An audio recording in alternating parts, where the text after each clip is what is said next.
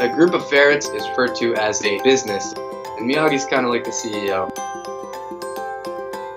They all just know he's in charge. They all wrestle and he just pins them every time. We adopted Mr. Miyagi and I loved him immediately. Once I had this little life in my hand, I realized how much I was responsible for him.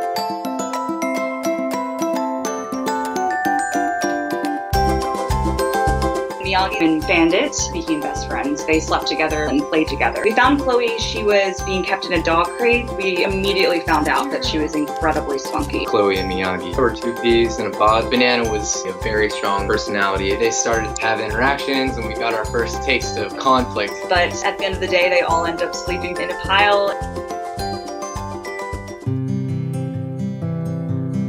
Unfortunately, Bandit and Banana got really sick all of a sudden. When they passed, Chloe and Miyagi were different somehow. Chloe really needed Miyagi, and Miyagi was depressed. He was more lethargic. She really wanted a lot of play, a lot of interaction. She missed her playmate. A fellow animal rescuer reached out to me and said there's these 3 ferrets that are in need of a home.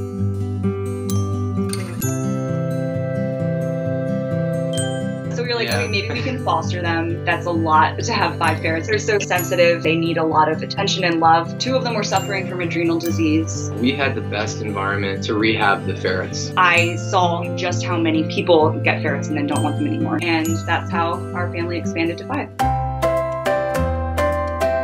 When the 3 ferrets came into the equation, they pretty much turned everything around. There's just more playmates. They definitely just had more interaction socially, which is what they need. They all get along. They sleep in a pile every day. It makes life more enjoyable for them. When Miyagi's exploring, they'll like watch him and follow him. He's kind of established his leadership with the rest of our ferrets. Miyagi's very independent. He definitely loves to steal things. She loves to play with the other ferrets. She gets into all sorts of stuff. She's always next to you. She'll follow you everywhere you go. She's got a lot of personality. Tiny and Chloe, they're the ones who are the most active. Alexander and Tiny got treated for adrenal disease. They love to explore, and what they'll do is they take turns following each other. They'll run around into mischief.